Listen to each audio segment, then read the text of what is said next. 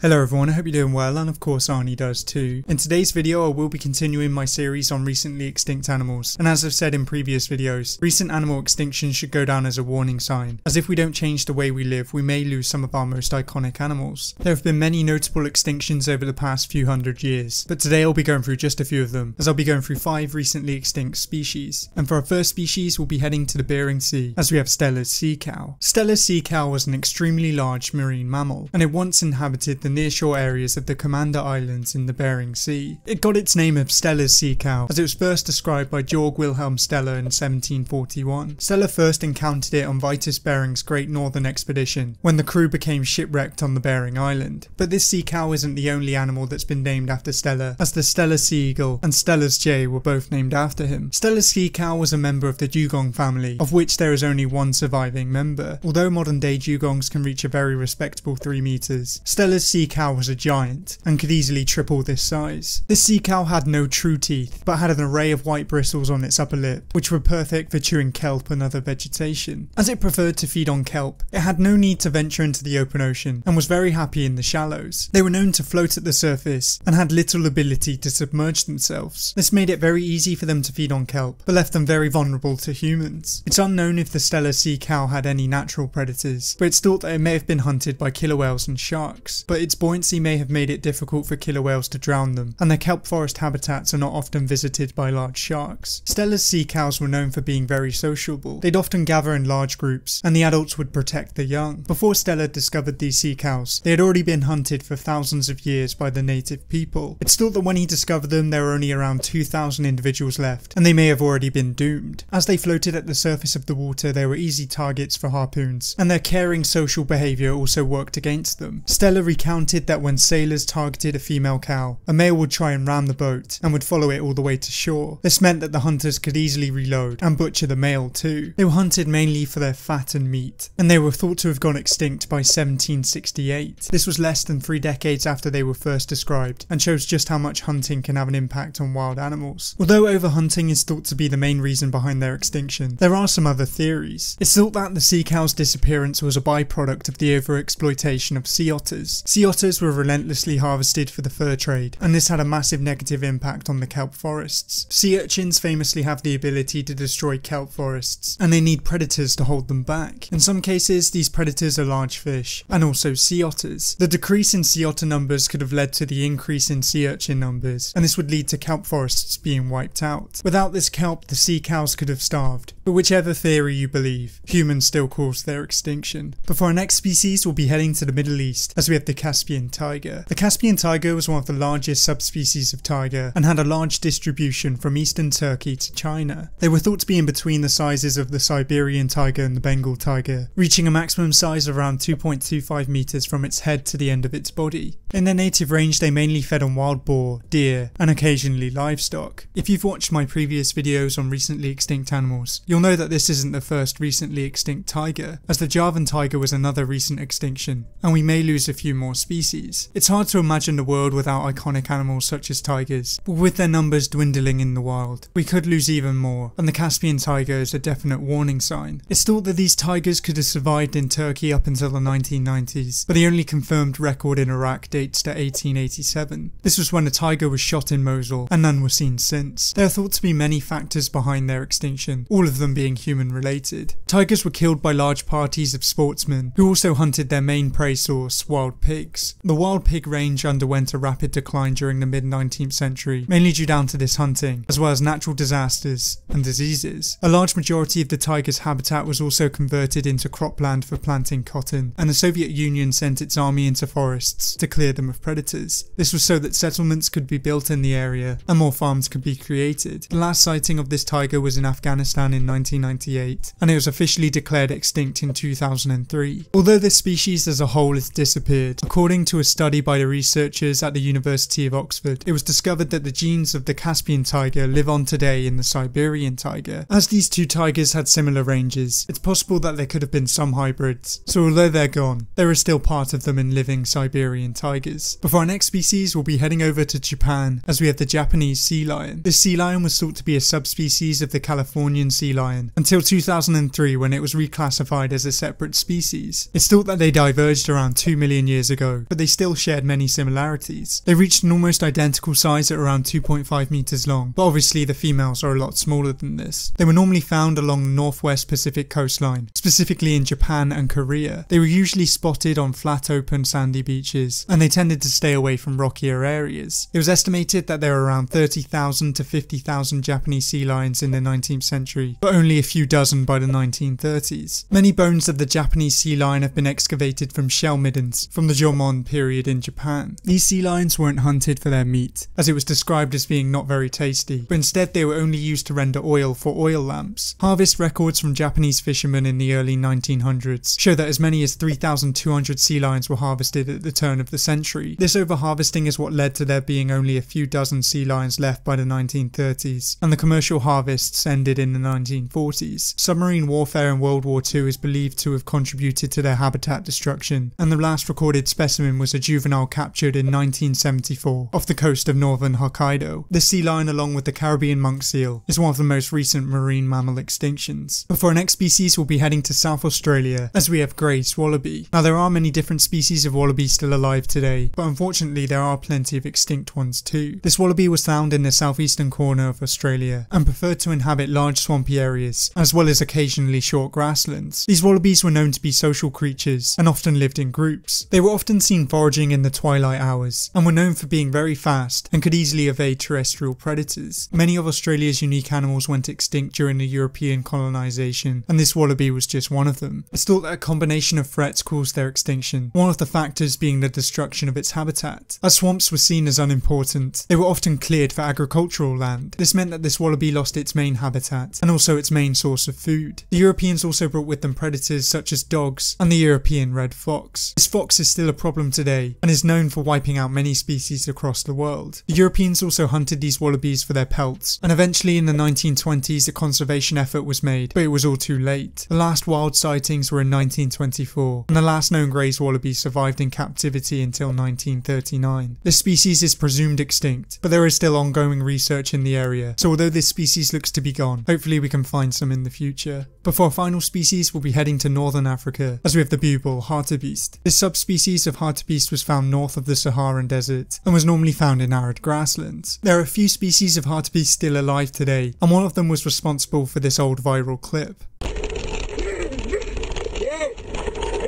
These hartebeest live in large groups in the hundreds, and are primarily grazers feeding on many different types of grasses. In the wild, its main predator was thought to be the Barbary lion, which now is unfortunately extinct in the wild as well. Turns out humans have had a long history with this animal, as remains of bugle hartebeests have been found in several Egyptian archaeological sites. It's thought that these animals were domesticated in ancient Egypt, and it's thought that they were even used as sacrificial animals. These animals were also depicted in Roman mosaics, and these date back to the 2nd and 4th centuries AD, and although they are part of our history, they are no longer with us today. After the French conquest of Algeria, entire herds of these animals were massacred at once by the army, and it was very hard for them to bounce back. In Morocco in 1917, 3 of them were killed by the same hunter, and the last individual was shot 8 years later. It was thought to have disappeared at the same time in Algeria, and the last captive specimen died in Paris in 1923. It was officially declared extinct in 1994, and unfortunately this is another extinction that was completely caused by humans. But that's about it for this video. I know this is quite a sad video to get through, but I think these extinctions are perfect warning signs. And if you have any more suggestions, let me know down in the comments below. But thank you for watching, I hope you enjoyed. If you liked it, please leave a like and subscribe if you want to see more videos like these. But until next time, goodbye.